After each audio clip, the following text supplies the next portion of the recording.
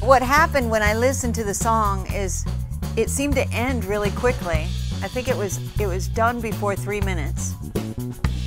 And the part is coming up right now that that really bothered me. So here's what I thought was a great bridge to the song. So I listened to this. I'm acquainting myself with the tracks. And the vocals happen in this part, so it's like a bridge. There's the vocals.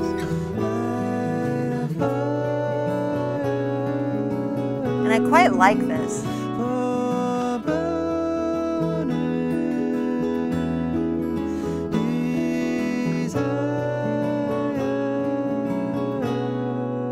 Okay. Where's the rest? I was thinking, are the drums going to come back in? Is there some guitars coming in? That's the end of the session. That was the end of the song.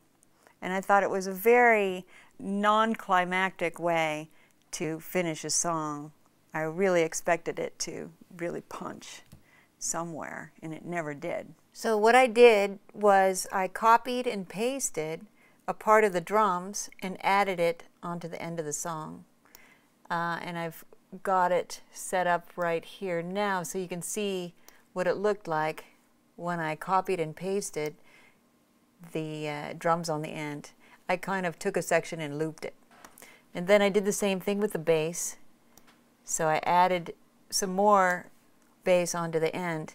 So now this is what happens when I've added this extension on the end. And I'll give you a little sample. So now it keeps going, and then I have a blank canvas to build on.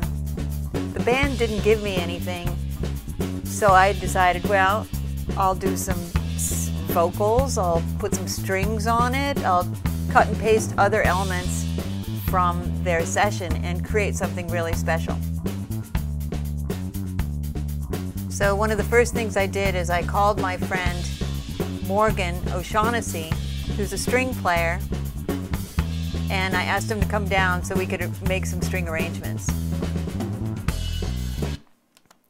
All right, so the first thing I added were some girl vocals, and I sang them myself. I'm not the best vocalist, but I think it works. Here it comes.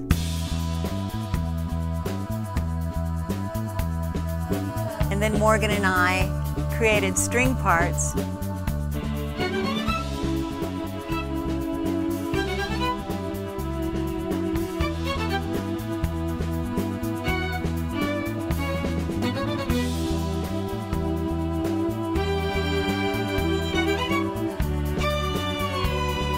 Now there's something really going on the end of this song, and it really has a build.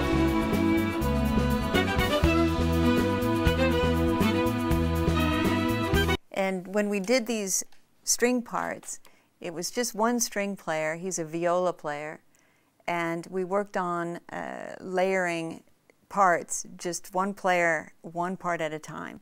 So we would take an idea for a theme, and we would work on the viola parts for that, and then layer a violin part on top of that, and first and second violin. We would put a cello part underneath the bottom of our slab of strings and double everything as we go. So when it's all put together, it sounds like a big string section. It's very exciting. The same with the girl vocals that I added. They were multiple layers on that, and I had some help with Helen Vaskovich.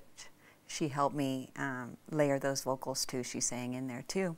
At that point, I was happy with the layout and the instrumentation. I wasn't missing anything in the arrangement of the song, so I really started to dig into what the tracks needed and to lay it out into a sonic picture.